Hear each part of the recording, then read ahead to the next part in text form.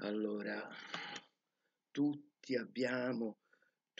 hanno, chiunque ha bisogno di stare nel flusso, nel flusso, nel flusso. Che cos'è stare nel flusso? È essere portati dal flusso, da qualcosa che sospende dalle proprie responsabilità, perché è quel flusso a sospenderci appunto dalla pesantezza dell'essere autonomamente, individualmente responsabili. È il flusso, anche pregare, no? Pregare è stare nel flusso, abbandonarsi a Dio, è Dio che responsabilmente tutto fa accadere. Allora a Dio noi ci, come dire, riferiamo perché in questo nostro a Lui riferirci entriamo appunto oranti in questo flusso.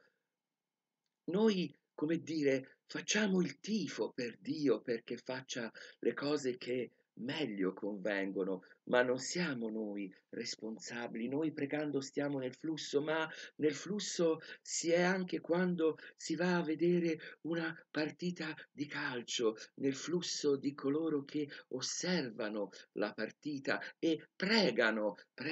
e avocano a loro le forze perché la squadra che in quel momento è responsabile di quello che accade li sospende loro, i fruitori, i fan, i sostenitori emotivi di quella squadra dalle loro responsabilità quotidiane. C'è finalmente il tornare in un fluire, in uno stare, come dire, preganti perché qualcosa di buono accada, ma quel qualcosa di buono non siamo noi a costruirlo né a determinarlo, piuttosto altri. Nel caso del calcio, ovviamente, si prega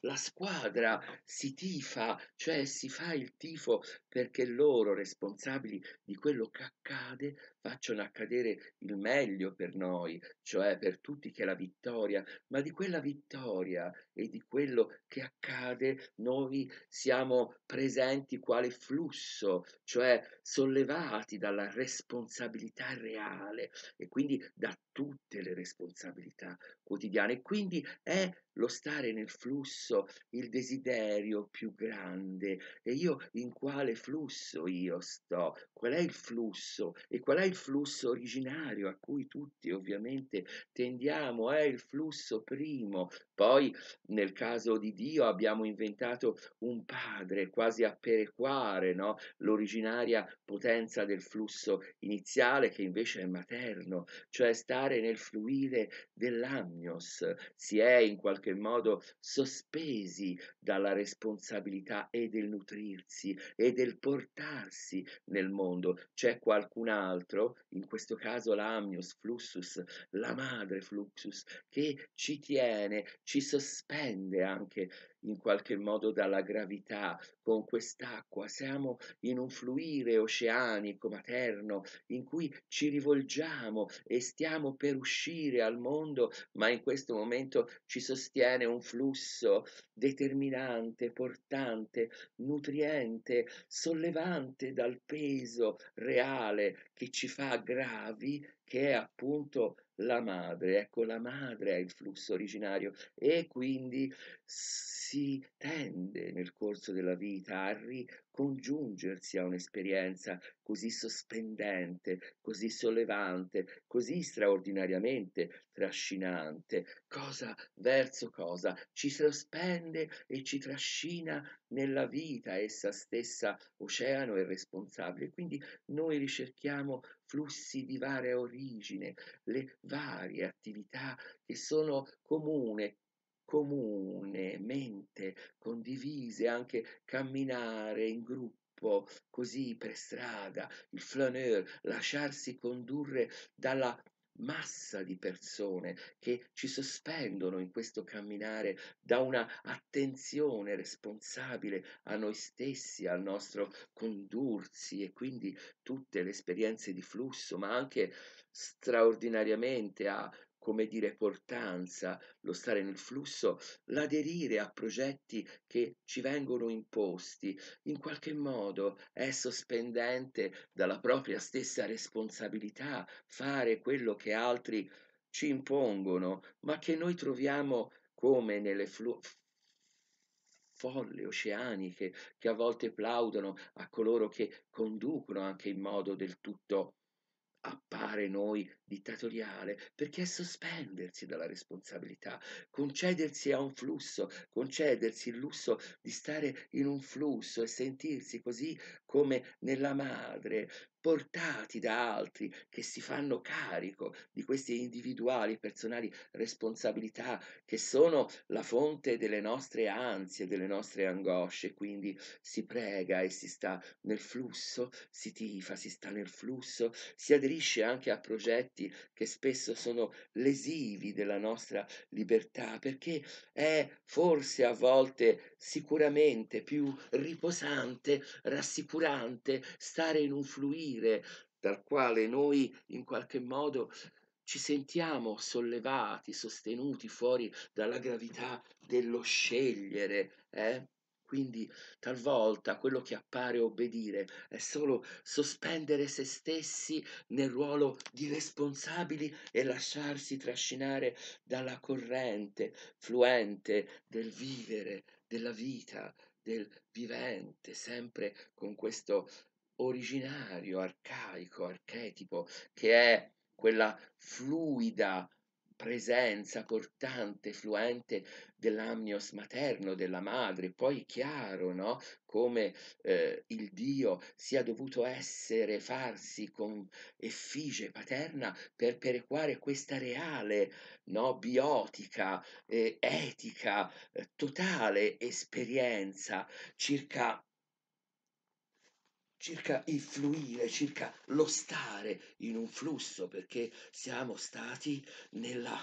madre, nel flusso madre, che è quel flusso a cui tutti, in qualche modo, anche in queste esperienze trasfigurate, differite, ritendiamo. E così io a quale flusso aderisco, a quale fluire faccio riferimento, anche sperare di entrare nella storia dell'arte è credere di fluire e fruire di quella corrente che è l'invenzione, no? Ricostruzione della storia. Ma non so se sia così. Ecco ora uno dei cavalli di battaglia della filosofia, stare nel flusso delle parole, come se noi non fossimo responsabili di quello che diciamo. Molti filosofi hanno detto che in realtà noi non parliamo, ma siamo piuttosto parlati dalle parole, sono così scollegate dalla realtà che provano ad afferrare, che sono un universo che rispetto al reale scorre appunto parallelo. E noi allora che cosa facciamo nel parlare se non essere, come dire, un foro, un buco, una buca dalla quale fuoriescono per un improvviso, no, malfunzionamento di questa duplice corrente, il bios e quella della parola, questo malfunzionamento che fa come se ci fosse una perdita a un certo punto e quindi una contaminazione, uscire il flusso enorme delle parole da un foro che si crea nel biotico, questa bocca dalla quale improvvisamente escono parole come se fuggissero da una feritoia del flusso orale e che non dipendesse da me intenzionalmente, come se io non fossi e in realtà forse non sono assolutamente responsabile di quel che mi esce come flusso, come fuga di flusso, come fuga di acqua, come perdita, dispersione del fluxus parole da me stesso, quale accidentale apertura, foratura, che fa del bios una occasione di, come dire, apertura su questo fluire delle parole, quindi parlato dalle parole, questo poetare, essere in contatto, farsi latamente come una frattura, una frazione, una foratura che mette in comunicazione, questi 2 fluire, il biotico e quello invece, come dire, logico delle parole, e quindi dalla bocca iniziano a, dirottate dal flusso originario, uscire parole di cui però non si è responsabili, si è sospesi. Anch'io voglio vivere così queste parole, perché la responsabilità, il sentirsi assolutamente, pesantemente responsabili della propria stessa vita, già si è in qualche modo condotti a pensarsi responsabili del corpo, come io ora, per esempio, mostri più e più volte il corpo. Perché? Perché io sostengo, ma sto nel flusso di coloro che vedono nel corpo noi stessi. È il corpo la nostra stessa anima. Questo corpo è la mia stessa anima, la mia psiche, sono la mia stessa psiche, così chiaramente questo è solo una logica, iconica, raffigurazione del corpo, perché sono parole, sapete, codici alfanumerici sottostanti che registrano delle onde luminose, le traducono più o meno presenze luminose e suoni in codici sotto che rapidamente la macchina riproietta,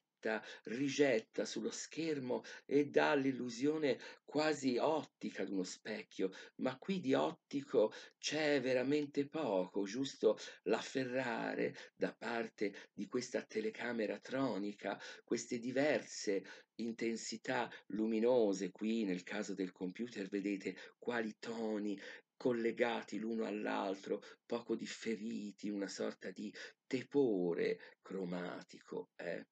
D'altra parte il tablet è partito troppo, l'ho usato, e allora sto nel flusso, faccio che mi lascio portare da quello che accade, anche dalle rotture, anche dalle,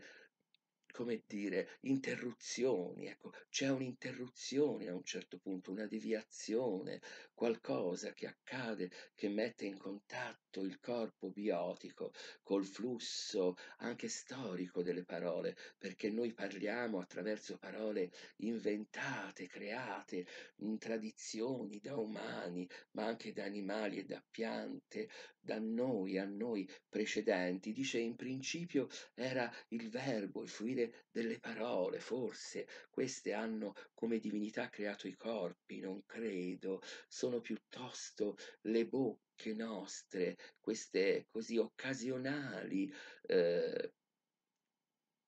bocchette appunto, dalle quali, entrati in contatto i due flussi, escono in maniera irresponsabile. Sarà davvero così? Saremo, certo non possiamo e non inventiamo tutto. Quante delle parole che dico io ho inventato? Boh, nessuna, forse appunto misosofia, che poi è il collegamento di due già esistenti. In questo senso siamo, in quanto parlanti, molto parlati, perché siamo come in una pratica di Lego, cioè di composizione di tesserucce, tesserelle, già da altri in lato modo composte, noi possiamo far nient'altro che spostamenti, e quindi mi torna. E allora qual è la nostra responsabilità ora?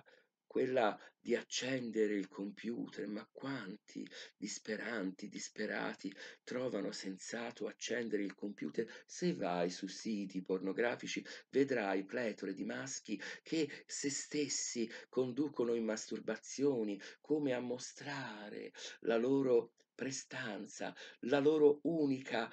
proprietà, questa fallica presenza, la possibilità alla fine di farsi anch'essi flusso, come incontenibili, no? Quanto all'eiaculare, come se ci fosse una eiaculazione condivisa, confusa, enorme, nel creare anche un flusso e a quel flusso eiaculatorio confondersi, come quando fai l'amore, che non sei mai tu, ma stai nel flusso, nella pletora di tutti coloro che prima l'hanno fatto. In fondo È forse illusione la propria autoresponsabilizzazione, eppure quanto ci pesa condurci al mattino, alzarsi, lavarsi e poi nutrirsi, che pesantezza sentirsi individualmente costretti a quello. Bisognerebbe cogliere il flusso dell'animalità che non può sospendersi da questi bisogni, è per quello che a volte vorresti stare nel flusso più ampio vegetale ed essere una foglia, un fiore, esposti rami con foglie e nutrirsi così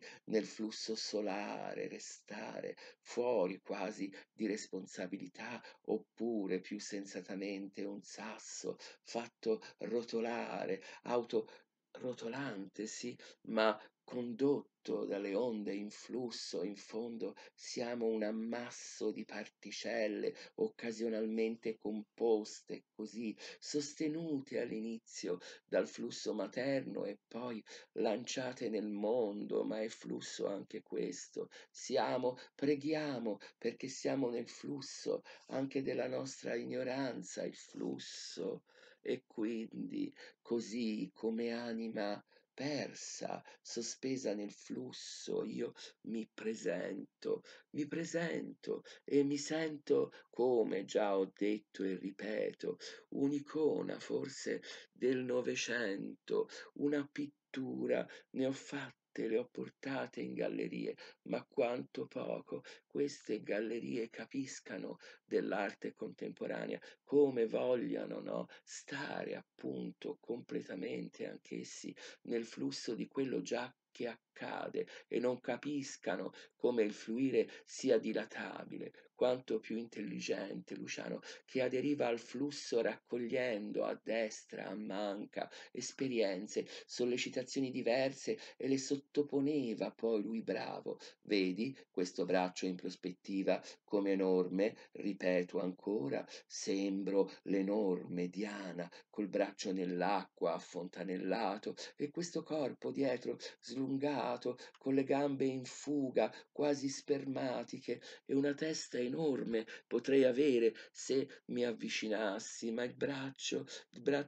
di Diana nell'acqua, la luna ancora, ripeto, questa fola mitologica, a cosa ci servono i miti? A stare nel flusso, perché ci servono eroi? Perché li riusiamo come altri li hanno usati? Quale fatica ogni volta reinventare tutti i giorni, ogni secondo, ogni piè sospinto, una mitologia, il che potremmo e dovremmo anche fare, il mito di Acaro, non di Icaro, quell'Acaro che pascolava insieme a molteplici fratelli in flusso sul mio corpo e decise invece di farsi a me comunicante. Come fece? Salì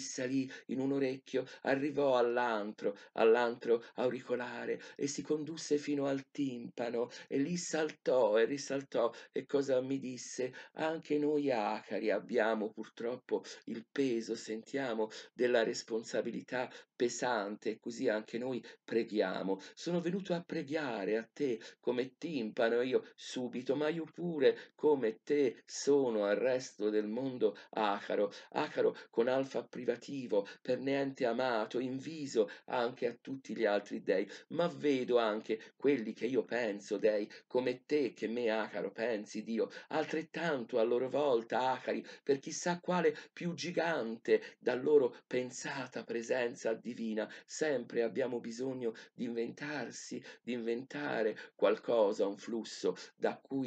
cui rivolgersi preganti, perché ci sospenda piccoli, inesistenti, noi che invece volendo siamo giganti, alla nostra responsabilità pesante al tornare come nell'agnos fuori di gravità fluttuante, natante, fuor di gravità. Ah, gravidante? Quale responsabilità farsi gravidante, ma certo una responsabilità che mai un maschio fu capace di assumere, né mai assumerà veramente l'esser gravidante, e così lasciamoci